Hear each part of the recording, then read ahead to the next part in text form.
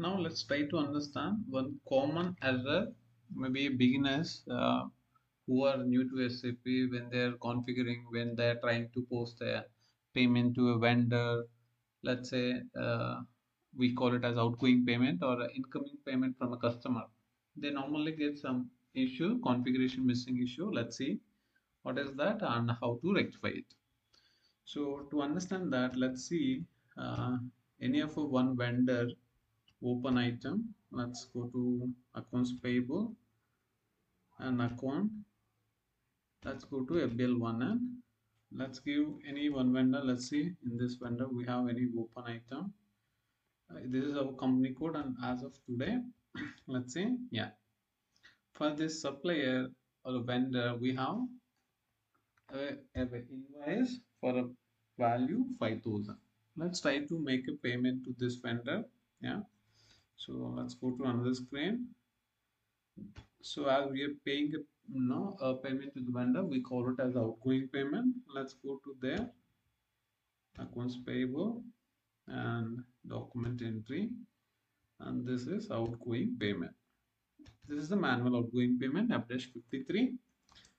Fill the details for payment KZ and just write vendor payment. And this is my cash account, GL account. You select yours, and how much value we need to pay. 5,000 we need to pay. Just select 5,000 rupees and vendor payment. This is a description, and select the vendor for whom you want to pay. We want to pay for this vendor. This is our vendor 232304. You try to enter, right? The minute you enter, system is telling there is an error due to some configuration is missing. This is the configuration. So to identify what configuration is missing, there are two ways. Already system is giving you a table information in which table the configuration is missing. We just copy the table name. Yeah, just go to another screen, go to SS16 and paste here a table name, enter. You see the table name is tolerances of a groups of customer or vendor. To allow the system to you to make a payment to vendor or a customer, make sure for your company code you have to maintain a tolerance group for a vendor or customer. Let it be or be it be a let's say zero values. You don't need to mention values, but however you have to maintain at least a tolerance group for a vendor or a customers. Now in SPRO where we have this configuration, let's try to understand. Let's go to SPRO, and also anyway we are in a table. Let's do one thing.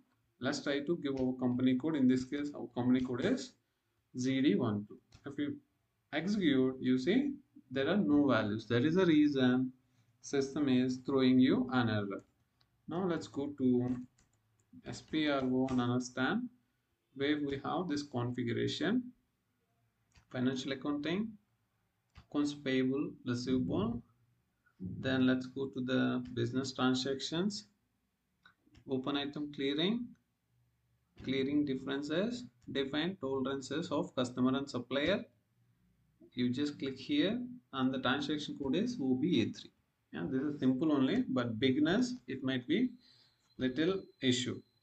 So give your company code and a position, right? There is no entry. That is the reason we were getting an error.